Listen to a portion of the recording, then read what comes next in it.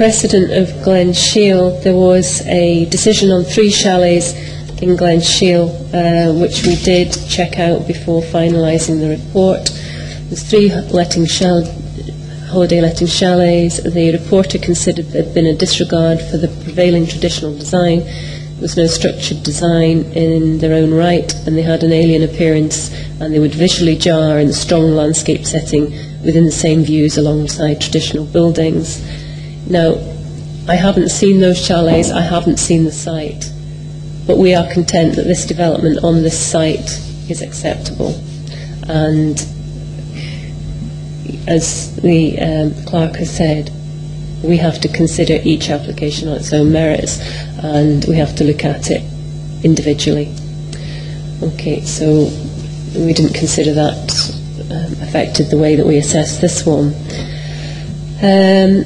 Councillor McLean was saying that the houses adjacent are modern, which they are. I think the conservation officer and the case officer were saying that these buildings had a more temporary feel to them. I think what they were meaning were they appear very secondary to the main building, and almost, a subservient role to the main building. I mean, I wouldn't want to see a hillside of caravans, but that could be another application in its own right. But, we do feel that they have sensitively designed this these have been specifically designed for this site. These are not off-the-shelf chalets. And, they will be, hopefully they'll be used quite a lot, and that's not anything to do with the permanent feel. So I think that's what they were meaning, is their appearance makes them look very secondary, subservient. Okay. Thank you for that, Councillor Patterson. Thank you, Madam Chairman. Yes, I think Strathpeffer is probably the best example we have of a Victorian village.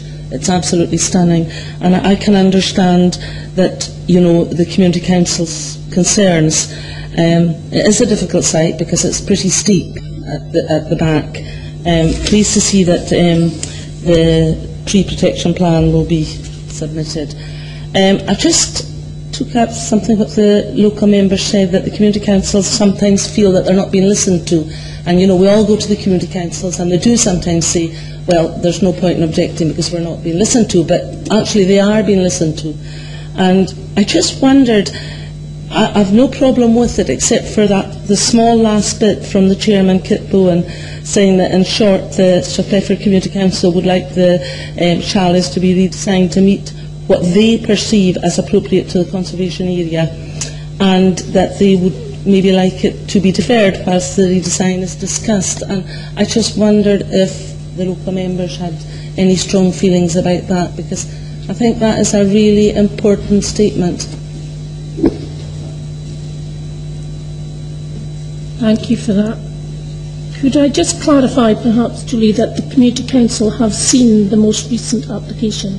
Yes, they have seen the most recent application. The amended plans, they have seen them. Okay, thank you for that. They were advised when they came in, and we have negotiated fairly long and hard on this application. There was a previous application, as you can see from your papers, which was an application in principle, and we said that we didn't feel that was sufficient for adjacent to a listed building, conservation area setting, and we wanted much more information to be able to be content that we were having something that was acceptable here. So we have been in discussion and negotiation with this developer for a long time. No, thank you for the comments about the Community Council. I mean, I do value Community Council's opinions in planning, and we are encouraging that. I would just say today the reason this application is here is because of the Community Council's objections, so it is being heard. Just because I wouldn't like to leave Mr Kemp out, I wondered if you had anything you wanted to add to what was stated in the report. No objection, subject to conditions in the report.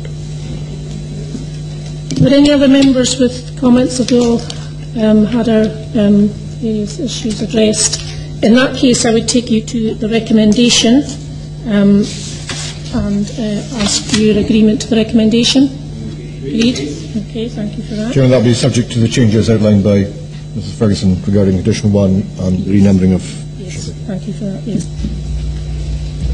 I'd like now to move on to I'd like to move on to item 6.4 in our agenda, and that is on 6.3, which is on page 47.